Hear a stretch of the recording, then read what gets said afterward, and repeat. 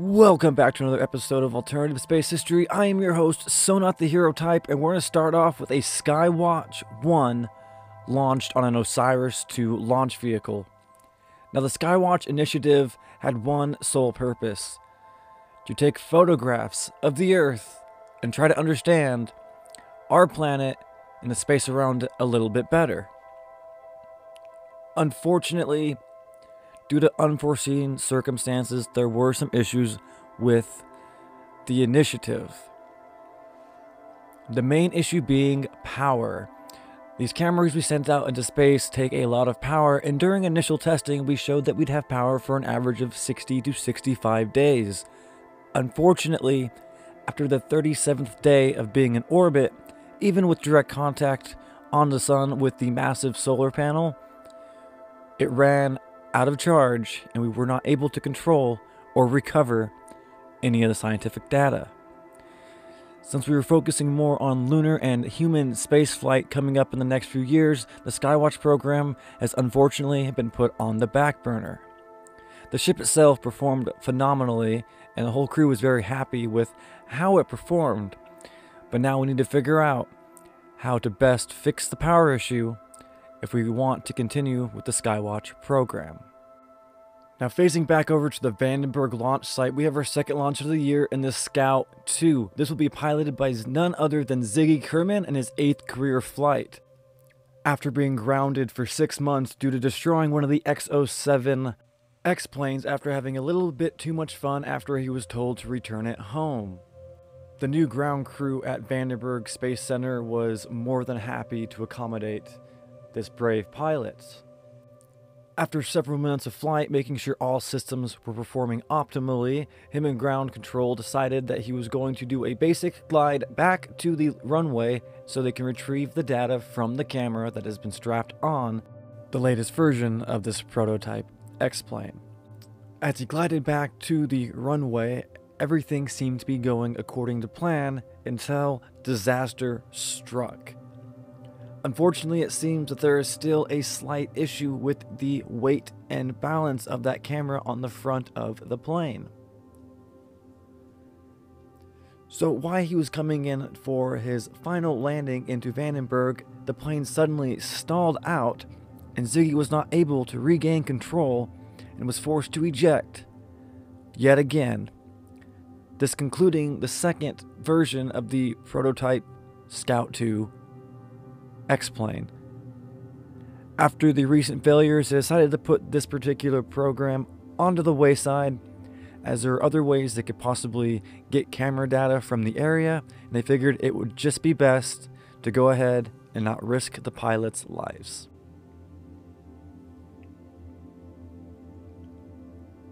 Luckily, due to the launch escape system that we have put in all of our X-planes so far, Ziggy Kerman was able to survive the ejection and land mostly safely on the surface just outside Vandenberg Space Center. Now, switching back over to the Cape, we have Oliver Kerman flying the X-07 Explorer to attempt a 105-kilometer altitude, and if successful, breaking the previous record set by Carnasa, the owner of CSA Space Agency, when he broke the Kármán line last year. The flight profile and plan were going to be pretty much the same thing. He was going to be going on a more aggressive up pitch after he picked up a little bit of speed. After releasing the SRBs to get the initial kick on the kick stage, Oliver Kerman pulled back up on the controls and started aiming for new heights for New Horizons Space Center. The RCS system seemed to be functioning phenomenally, and everything was going according to plan. This would be the first time that we attempted to breach the Kármán line and go even farther. After the studies from the last capsule on the Serenity X-plane, we determined that they'd be able to go much higher without worrying about issues like suffocation. Unfortunately, due to some unforeseen issues, the plane started to lose control up in the higher atmosphere, which is, of course, typical for Oliver Kerman every time he tries to fly an X-plane. Luckily enough, he was able to get a projected path to surpass the 105 kilometer and actually get closer to 110 kilometers. Now his only mission was to regain control of the now out of control aircraft so we can bring it down safely. Down on ground control, they were worried about him not being able to get the plane straightened out in time, and due to aerodynamic stresses from the suborbital re-entry, ripping the plane apart, and also ripping Oliver Kerman apart in the process. After panic broke out, Oliver Kerman muted ground control and took over flight controls fully by himself, toggling the assist system on and off, trying to get a better control of the craft that was currently still creating out of control. Oliver Kerman, a highly trained pilot who had much experience with out-of-control aircrafts in his career, decided to just ignore ground control, take a deep breath, and get control of the plane so he can bring it down safely, not risking the craft and/or his life. Amazingly, he was able to regain control of the craft and then decided to re-establish communications with ground control, who were in shock and awe as they heard Oliver Kerman come back over the comms. Now, all Oliver had to do was follow the flight plan to do a nosedive, following the prograde vector as close as possible and doing a pull-up towards the end, allowing the most aerodynamically stable re-entry as possible. The XO7 series was designed with a wider wing base to give it better glide control as well as a higher drag coefficient, allowing the craft to bleed off speed as it re-entered the thicker parts of the atmosphere. The re-entry is always a little bit of a rough ride, but the plane was designed to be able to take a high enough G-force to slow the plane down enough to give it a decent amount of control as it comes back to the thicker parts of the atmosphere, thus allowing the drag to slow the plane down, allowing him to realign with the runway and bring it down for a landing. Unfortunately, due to the issues up in the atmosphere, he was not on the correct course and he was required to do a grass landing just outside the Cape Canaveral New Horizons Space Center.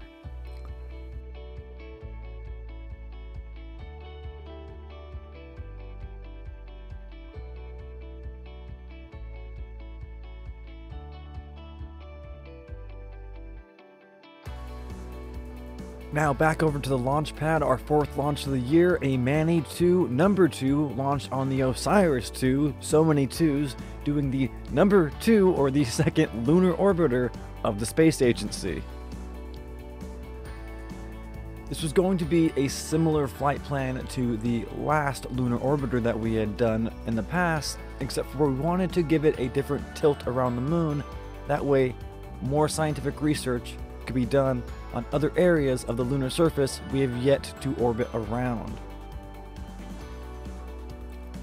Surprisingly, nothing terrible happened. We did actually have a minor engine failure on one of the LR-79s towards the end of the ascent, but it was far enough down the road that we were able to keep the craft into orbit.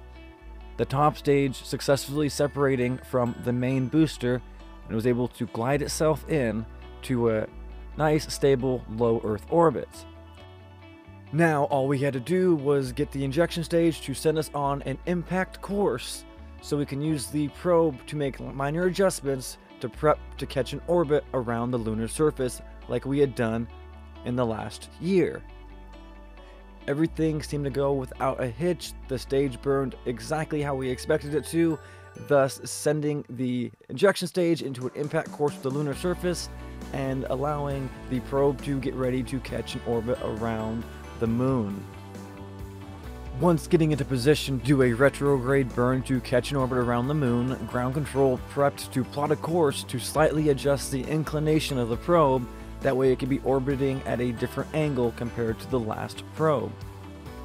There's a little bit of an issue on the first attempt for this, but after a few adjustments, they were able to lower the top of the orbit to a point that they liked after getting the inclination change done as they had planned. This would be making this probe get a little bit closer to the lunar surface compared to the other orbit that was done prior. But back over to the vehicle assembly building, we had our team hard at work designing a new satellite core to do multiple contracts in order to help funding for the program. This probe was adeptly named the EggSat probe as requested by the Discord chat, which I, for some reason, Should have known better, but did anyways when I asked you guys to help me name this. And, well, yeah. Anyways, here is the AegSat-1 base core. It will be turned into the Storm 1, as well as the Navi, the SS Navi, which we'll be using to do some satellite contracts at the Vandenberg Air Base. And we will be using this with a new launch vehicle, the Otis II, which stands for Orbital Direct Insertion Ship. That's the best I could come up with. I thought about it for like 3 days. Either way, we decided to give this a very generic profile, allowing it to have some solar power if needed, as well as a certain payload capacity for certain sounding, navigational, and other payloads that can meet all contract requirements simply by adjusting what the payload had inside of it. Now, typically when we build a launch vehicle, we do build it without the probe in mind, unless it's a specific launch vehicle. And unfortunately, I wanted to make sure that this could do a bunch of other stuff, and then decided to do some changes to it a little bit later. But here we're designing the Otis II, which is going to be taking a similar path as the Osiris-1, but using more advanced, upgraded, lighter tanks that could hold more fuel. The Otis II would actually be taking over the Osiris-1 and Osiris-2 launch vehicles for the future of the space agency. There is 2 variants of the ship, only one being featured this year, but the Otis-1 and the Otis-1 Heavy, which is a 6-booster variant of the Otis-1. Due to the light weight of the tanks and the decreased physical mass, we were able to actually set up a 6-booster system, giving us a much higher payload capacity without exceeding the current launch pad limits. The Otis program was originally intended for human spaceflight, but due to the requirements for certain satellite contracts, we decided to kind of make it one and the same, having a slight variation between the satellite probe and the human space contracts that we were hoping to do in the near future by slightly lowering the thrust vectoring on the human rated one, so we didn't end up pushing too many G-forces on ascent for our pilots. Now, unfortunately, the first time I rolled this out, we got the N9 famous wiggle, wiggle, wiggle, and we had to roll it back, do some minor changes, and bring it back out to the pad. So this is our 5th launch, the SS Navi on the Otis I, our first contract for the navigational satellite and Sun synchronous orbit, which we were able to combine both contracts together due to the requirements of said contracts. The Otis I did phenomenal. It was able to get into orbit without a hitch, had plenty of delta V and excellent control. We were reusing these same engines that we had been using on the Osiris II, so we had plenty of engine data, and concerns of failure were not really on the top of the list. Now, as the Otis I went up to make its very first orbits, everyone on ground control was patiently waiting to make sure nothing bad did in fact happen. The booster separation was successful, and the main core stage did successfully carry the AegSat SS Navi into orbit. Once in orbit, we didn't have to make any real major adjustments, as we were able to do a pre-planned trajectory using the main booster. The SS Navi does have some RCS and delta V, so it can make adjustments while it is in orbit in case the contract requires it. After the success of the Otis first launch, everyone on ground control was excited as ever, because it meant the Otis was a viable rocket for at least satellite contracts. Which was perfect, because the next launch is going to be the second launch of the Otis series rockets, which will be shooting up the next AegSat satellite, Storm 1, to do the first weather satellite contract to help, again, add additional funding to New Horizons Space Center. This is going to be a slightly different variation of flight path, as the requirements and inclination requirements for the contract were slightly different, which was why we couldn't do all 3 in one launch. But regardless, the cost of the Otis I being cheaper than the Osiris II and everything else involved, we were still able to make a decent amount of funding from this contract. Now back at the Cape, we were doing our 7th launch on an Osiris-2, the Mani 3 probe. The Mani 3 will be the first probe to leave our system and go past the lunar surface. This is going to be more or less a solar scientific probe as well as an antenna test to see exactly what limitations we currently have.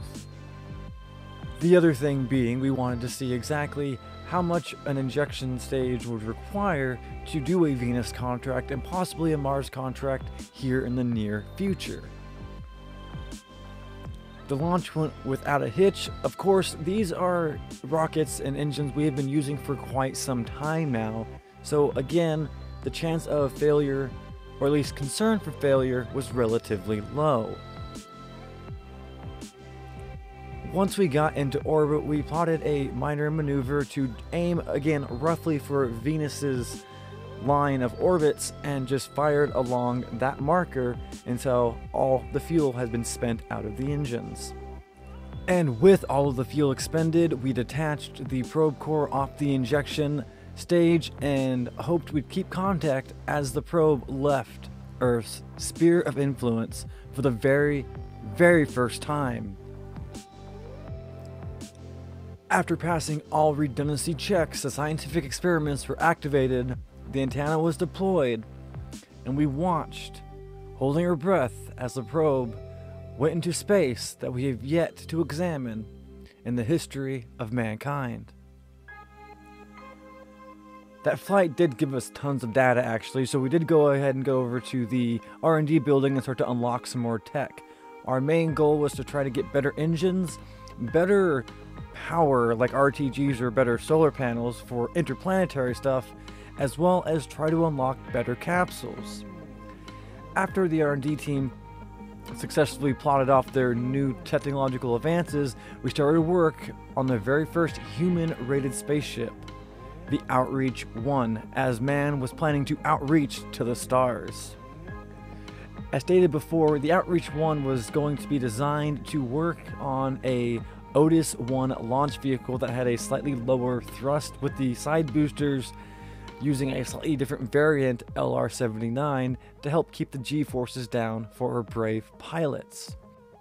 During the construction design of this Outreach program rocket, we wanted to make sure that A, we could bring our pilots back from orbit, B, in case of emergency, we could eject the pilots from the rest of the ship and bring them down safely. Safety was our #1 concern. After double checking all of the base stats of everything we've designed with the new capsules we have just unlocked, we decided to give it a little more power and a little more resources so we can have the capsule in orbit for up to 24 hours with a little bit of room to spare. That way we can study not only the effects of humans in space, but also the effects of humans in space for prolonged periods of time. This was a new concept for the agency.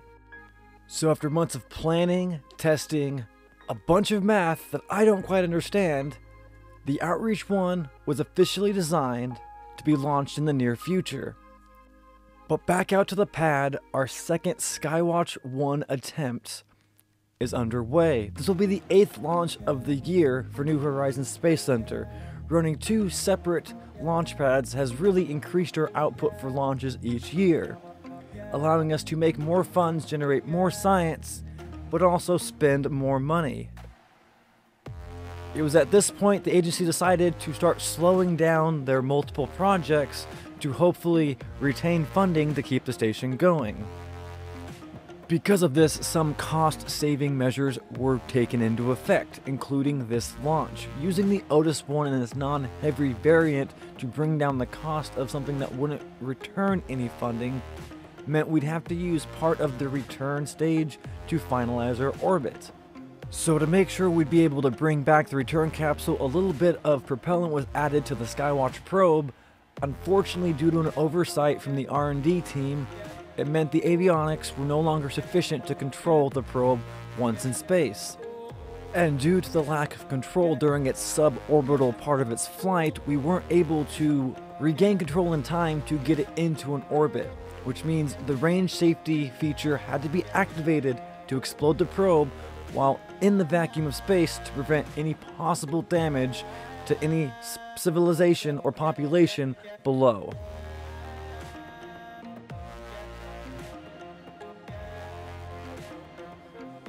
Now back to the administrative team, we decided to accept the government contract to put the first man into space as we were ready to test the outreach program for the first time. After doing a little bit of soul searching, we realized we could fit this launch in before the end of the year. So without further ado, J. Fox Kerman, the brave pilot, is going to be the first hopeful man into orbit for more than a suborbital trajectory, and we're going to hope to keep him into space for at least 24 hours. Being we are using, yet again, engines that we have been using in the agency for years now, failure wasn't the biggest issue. It was the new capsule and life support system we were hoping that would not cause any issues. The ascent profile we used was a real basic one. We tried to keep the G-forces to a minimum so we didn't do any serious harm to the pilots. The launch itself was a success, as the outreach slowly but surely reached itself into a stable orbit of about 155 kilometers. The first attempt to put a man into space, we didn't want to go too far just to be on the safe side. As J. Fox Kerman was about to reach orbital velocity, he radioed back to Mission Control something that would ring throughout the nations, giving hope to future generations of spaceflight. The view from here is absolutely beautiful. I wish you guys could experience what I'm feeling right now. Even if you didn't bring me back to Earth safely, I would die a happy man. But I have faith in all of you. Now that we have achieved putting a man into orbit, all that was left to do was separate the escape system and hope he could survive for the next 24 hours in space. His vitals were being monitored very closely just in case they had to end the mission early. They would fire up the retrograde burning system to bring him back down before the 24-hour mark. J. Fox, although feeling a little bit stressed from being in such a tiny enclosed space for so long, held out because he wanted to be the first man to last 24 hours into space. And we are happy to say he did exactly that. After reaching right around the 24-hour and 36-minute mark, we started the retrograde burning process, which will bring down J. Fox's speed just enough to put him on a very shallow re-entry, hoping it would decrease the chances of extreme G-forces and cause the pilot to not pass out due to excessive pull on the capsule. The only other worry the team had was the re-entry heating in the parachute system, which again was tested extensively prior to this launch. But still, in the real world, you never know what could happen.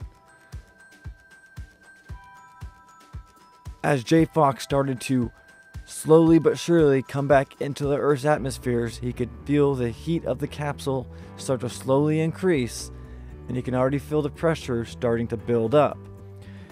Bracing himself for what would surely be an extreme ride back down to the blue marble he calls home, he was ready for anything and everything that was coming his way. J. Fox Kerman was silent the entire flight as he came back down, as ground control tried to contact him several times while testing and monitoring his vitals as soon as he hit the thicker parts of the atmosphere, and things got extremely spicy. But we were happy to say he did not pass out. He did experience some high G's and had a little bit of a headache, and everything else seemed to function properly. Now that was left was hopefully having the parachute deploy properly and bring him down to a safe speed as he lands in the desert. And with that, the parachute deployment was a success. As long as it didn't get any damage or shred during the opening, he would have been fine. J. Fox Kerman slowly falls back down to the surface of the planet he calls home, knowing he has changed history for the better. closely watching the stats on the screen to make sure he didn't lose his parachute and come tumbling back down onto Earth's surface, he landed with a plop. Ignoring mission controls commands to stay put, J. Fox decided to get out and look at the capsule out of curiosity and wanted to make sure there was no damage, to make sure he really was safe the entire time. Unfortunately, he tripped and fell off the ladder, now not able to get back into the capsule, which meant he had to stand outside in the desert for an extended period of time while he waited for the rescue team and the recovery team to come pick him up. Standing there in the desert, he felt overcome with the sense of success and happiness for being the first man to ever enter space and come back down safely. With the success of this amazing feat, the agency realized they had enough funding and science to push forward even further to do more human exploration in space. But at that point, that is the end of the video. I'd like to thank you guys again for stopping by. If you liked the video, go ahead and give it a thumbs up. If you guys would like to see more, feel free to subscribe to the channel. As always, I'll leave a link to the Discord in the description if you guys want to come join that and check it out.